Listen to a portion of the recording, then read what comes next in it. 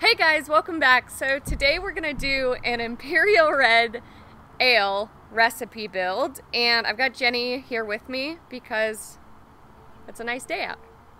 Honestly, I just wanted to drink the beer. She was like, well, I have to talk about making beer. And I was like, does that mean I get to drink beer? And she was like, after we talk about it. Okay. Kind of how that went. Because anything she's about to talk about, it's all going to be new to me, so we can learn together. But I don't have a beer in my hand. Shouldn't we have that if we're talking about beer? The Oktoberfest is kicked. Not my doing. What else do you have that I can go up there and steal? I have some pills in the fridge. Like in cans? Yeah. Would you like one? Yeah. Are they labeled? I'll grab them. I know where they are. Well, while we're doing that, how's your day? Happy Sunday. I'm done. Watch it when you open them. They've been spurting. Yep. In my hand. Take two. If we're going to talk about beer, I'm sorry that I feel like the rule is you have to be drinking it while you're talking about it.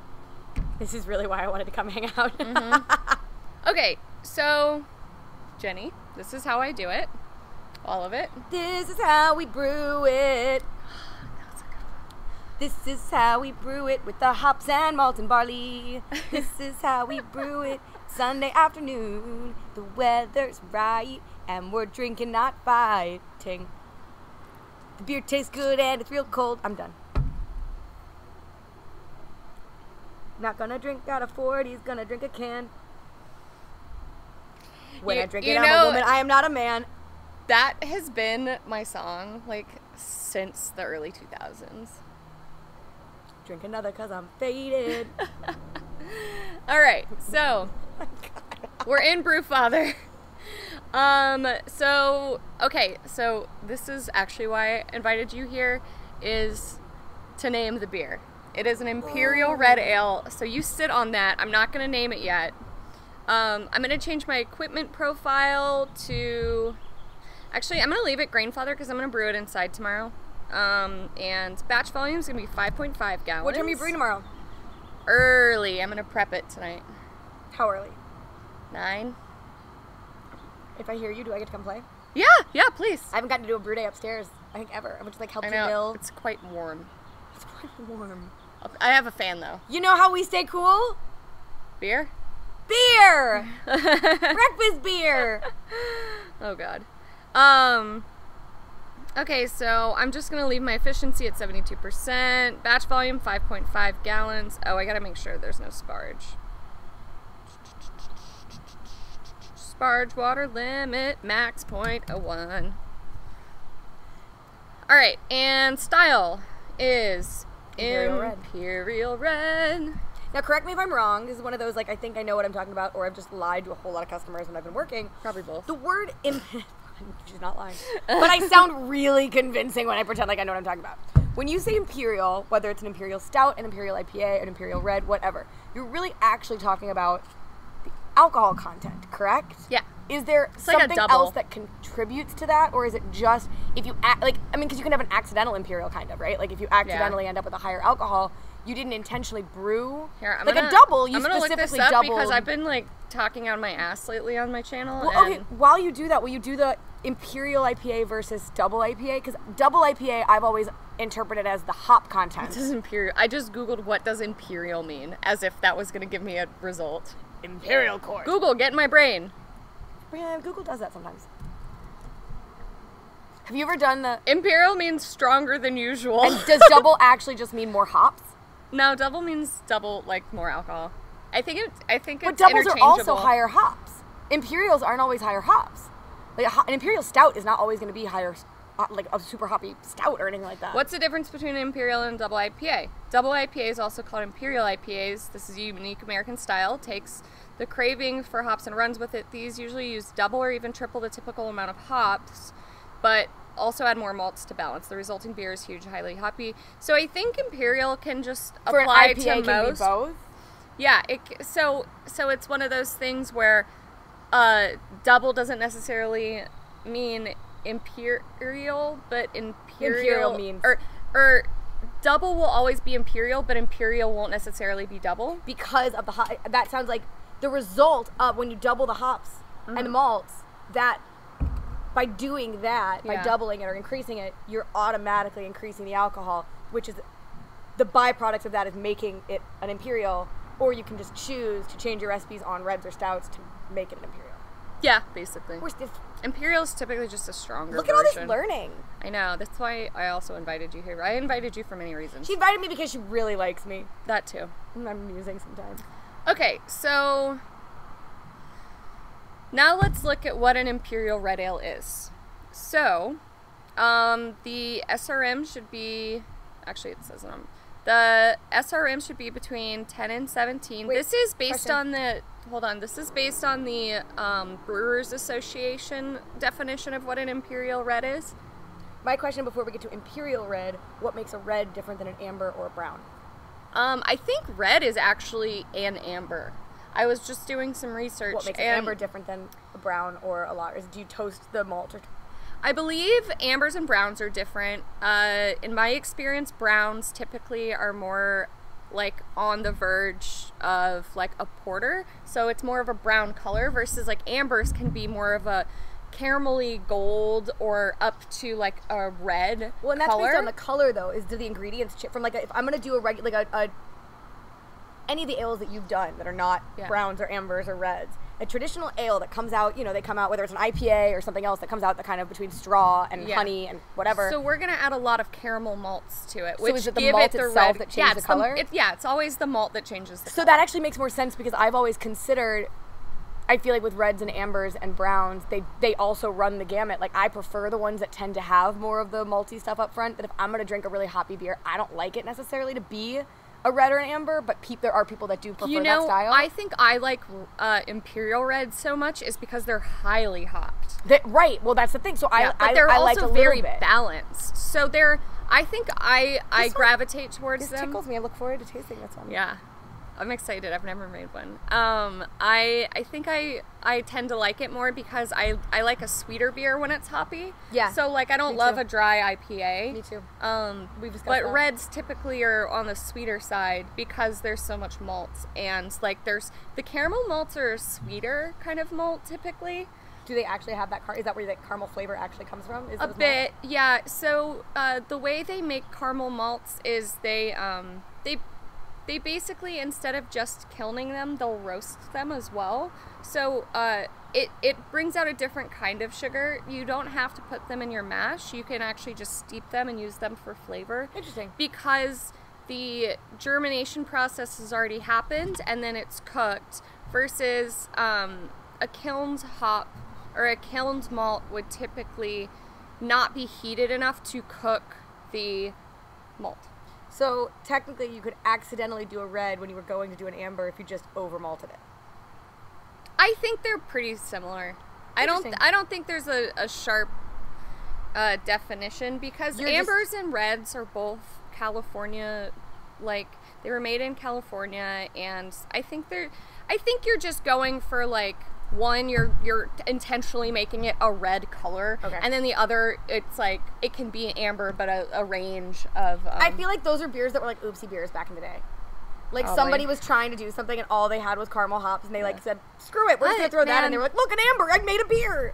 I do love a good amber too.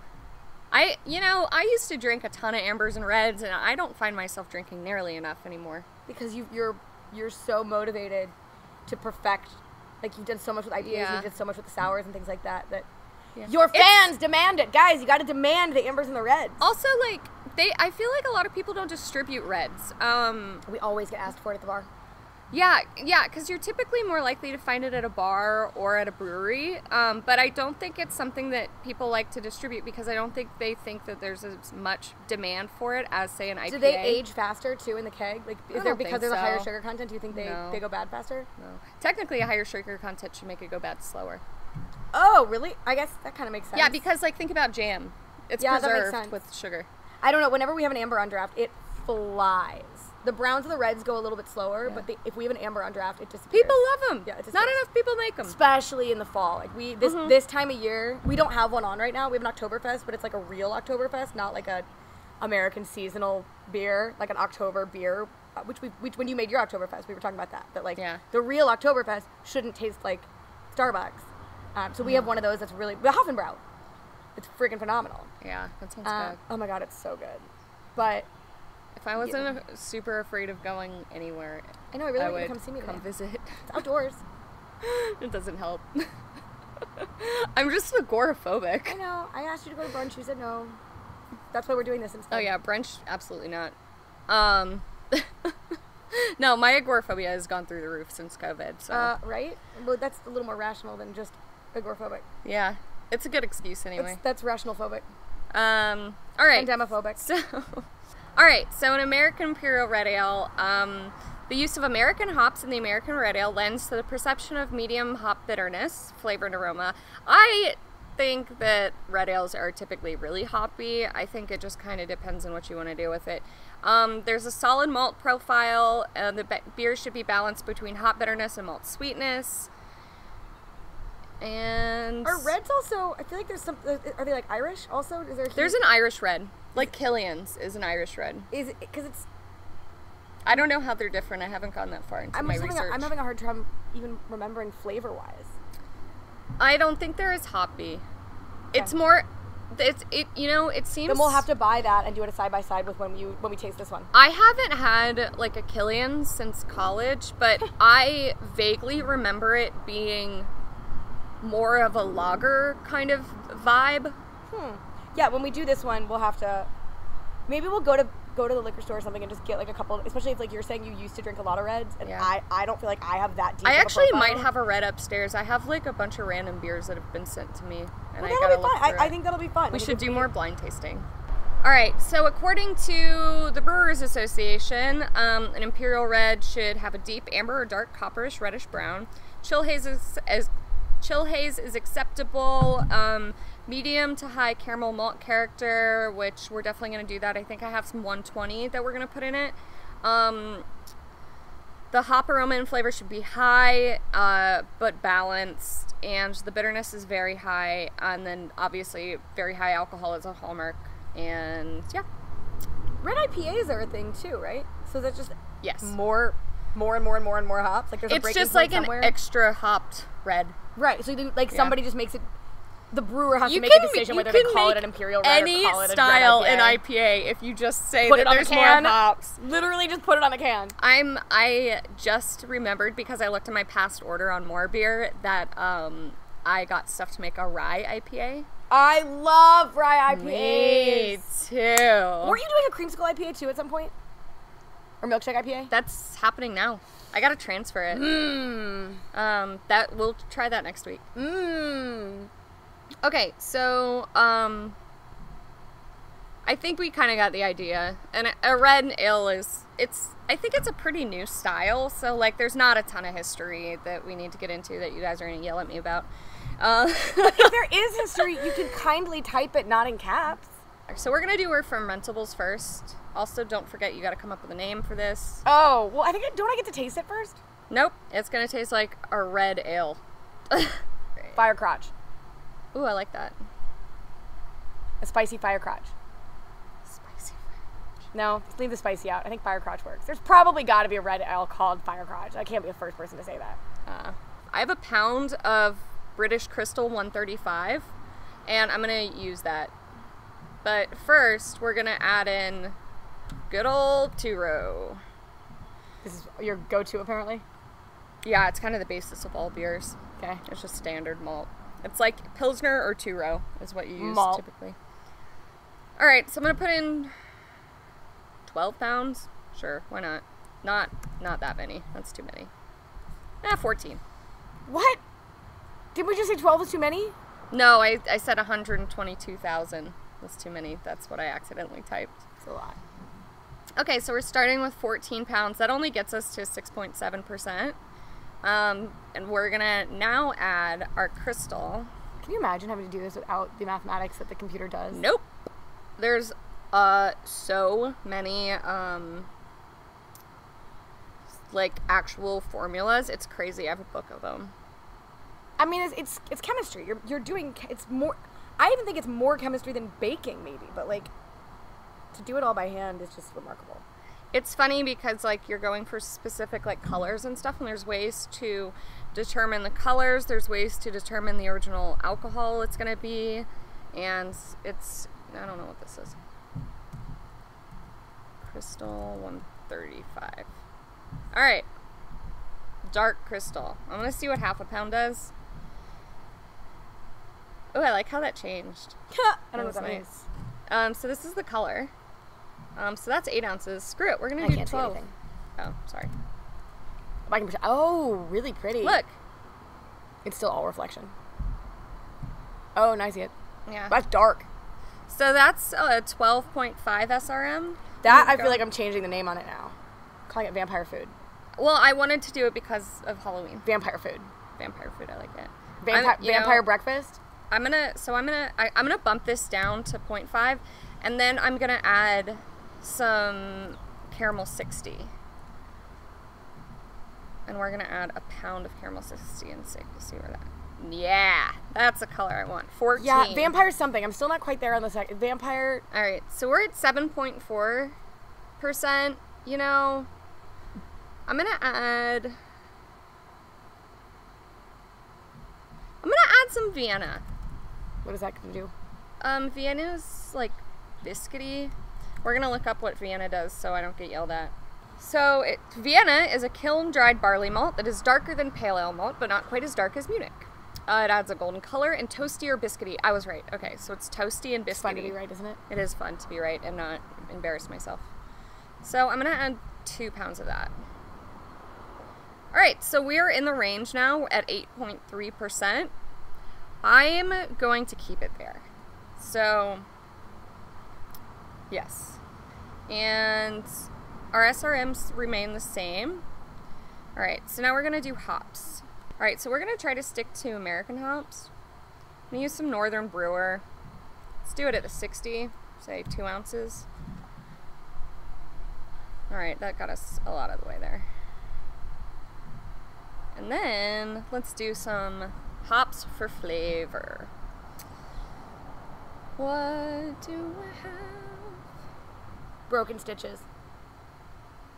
Ooh, I like that. That's a good one. Because I can see the label. Yeah. Oh, God. I'm good at doing gory shit. I know you are. You're a hell of an artist. I keep you in mind when I'm thinking about your labels. Broken Stitches, I think, is it. Yeah. I knew we'd get there. I had faith. So, I'm going to just look up, I don't fully remember what Centennial tastes like. I know, okay, so Northern Brewer is... I thought you said Centennial was the one that was like kind of citrusy and kind of foresty and piney. Yeah, I'm going for foresty piney on this one. I think What's the other super West Coast style IPA hop that like tastes like you're licking a pine tree? That I know I don't like. Galaxy? Maybe. I don't know. Centennial I feel like I've liked because I feel like they mix that, they blend that with Citra, and I really like it. Is it Chinook? Or Simcoe? Yes. Simcoe, it's both of those. Yeah. Simcoe and Chinook are the two that I think when they do those in those triple IPAs that are super West Coast style, yeah. I think that if it feels like I'm drinking Pine Sol. Mm-hmm. And I really am not a fan of that. Okay, so Northern Brewer is like woody and minty. Ooh. So I think it would be perfect. Nah, it'll be great. Okay, I trust you. It's woody. I like the woodiness of mint is like, it through me. It's not actually gonna taste like mint. It's just a vibe. And then Centennial. They're piney, citrus, and floral. Which, oh my god, I can't believe I remembered that. 10 points. 10 points. Alright, so we're gonna use Centennial for our like flavoring hops at the 10-minute mark. Not 10 ounces. Let's do 2 ounces at the 10-minute mark. So I'm gonna just up that to 3. I'm trying to be simple with my... This does not sound simple to me. It's very simple. I'm going to add 1 ounce of Northern Brewer to that 10-minute addition too, just to get it extra hoppy. You know what I kind of want to start doing when we do tastings? What? I want you to like tell me what we're tasting, and I want to like bake a pie to match. Beer and pie are gross. Depends on the beer, depends on the pie. I will cook something to match. You're providing the beer. Like you said, the next one we're going to do is the milkshake? Yes. So for water, I'm just gonna use our tap water because I'm lazy. Didn't you used to use like the real filtery stuff? The RO water. Do you feel like it doesn't make a difference? It depends. I usually do it for styles that are like, you're really gonna notice it. But for this, it's gonna be so strong, I don't think it's gonna matter. When I use our LA water, I have to put in this tablet called a Camden tablet, and it basically gets rid of all the chlorine and chloramine in the water, because, you know, we basically have pool water coming out of our faucet. Alright, so we're gonna click our style, and it is, I'm just gonna use a dark strong ale because I don't think it's gonna show up as an Imperial Red, so this should get us there. Alright, and then hitting auto, so we're going to add 1.27 grams of gypsum, 1.27 grams of calcium chloride, and 1.27 grams of Epsom salt. I mean, I guess I really don't need to add anything since we're going to add everything at the same levels, but whatever. Oh my gosh, go away. And I also need to change this so we don't have a sparge. So 1.6 for everything now, because there's no sparge. Alrighty, and for yeast, I'm just gonna use, I was gonna use like a actually, I'm gonna use California ale yeast. You know, this style is made in California, may as well use a California ale yeast. I still have that white wine yeast too. I don't know if that would be weird. We're not putting that in a beer. She likes playing with weird shit. I figured I'd give her one more weird shit thing. We could try one day, but not a beer that I actually want to drink. We can make wine. I am so not interested in doing that. You gotta wait so long. I mean... Alright, so I'm changing my fermentation temperature to 65. That's just what I like doing at. I don't like a ton of esters or phenols in my beers, so I try to ferment them pretty cold. How would I know what an ester or a phenol tastes like? It tastes like this. Be more specific.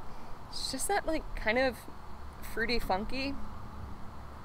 Yeah. Oh, you know what a Belgian tastes like? Yeah. Like, it's kind of like that. Oh, I like esters and phenols. It depends on what It's phenomenal. That's a good one. It depends on what kind of beer. Like, I like it in Belgian styles, obviously. You should make me your ester tester. Alright, so I'm adding California Ale. I'm just going to put 2 packages because I'm going to make a hefty starter for this guy. And that actually brought our ABV to 8.7 because it dropped our final gravity. It basically ferments out more than, like, whatever generic thing they were expecting. Sure. Oh, and this is what Busted Stitches is what it's called? Broken Stitches. Broken Stitches. Busted Stitches sounds a little more aggressive. I think Broken Stitches is just kind of like, you think about like the broken oozing blood. Yeah. I've definitely popped a lot of stitches in my life.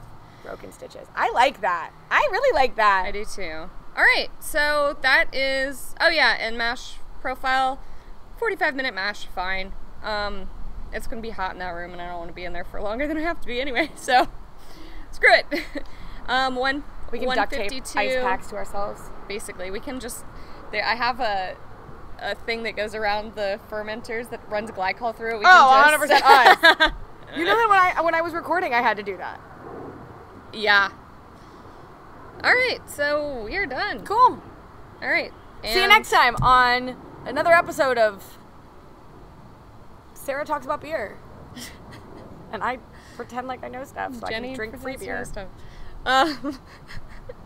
You know a lot. You know more than you think you do. Thanks, Sarah. That was really nice.